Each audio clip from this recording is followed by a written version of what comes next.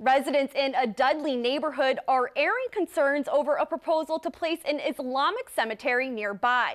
The main concern, they say, is the impact on their drinking water. Our Patricia Nicolas joins us now with reaction from both sides of this issue. Patricia? Olivia, the residents on Corbin Road say it's a quiet, residential, and family-oriented area. They say it's not a place for any type of cemetery. Desiree Moninsky has lived on Corbin Road in Dudley for 45 years. She and her neighbors say the area hasn't changed much. I moved here when I was 5, and it was my grandparents' farm. We moved here, and I absolutely love it. It's quiet, it's peaceful. I have great neighbors.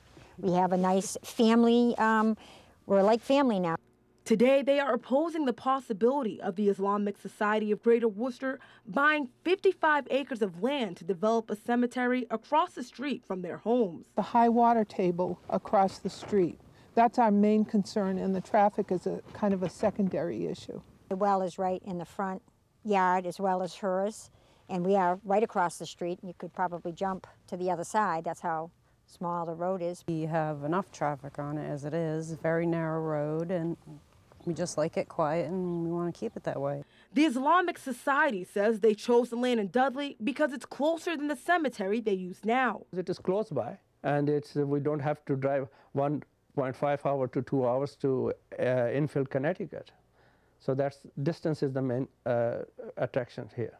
Any lot that is close by to the city of Worcester will be suitable for us. It's not like we're picking Dudley because we want to pick on the town of Dudley. They say when it comes to water contamination, there is no scientific backing their cemetery would pose a threat.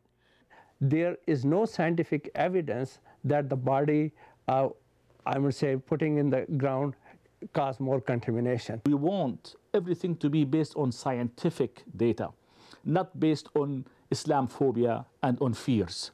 If there is any scientific data that suggests our burial is health hazard, we do not want to do it.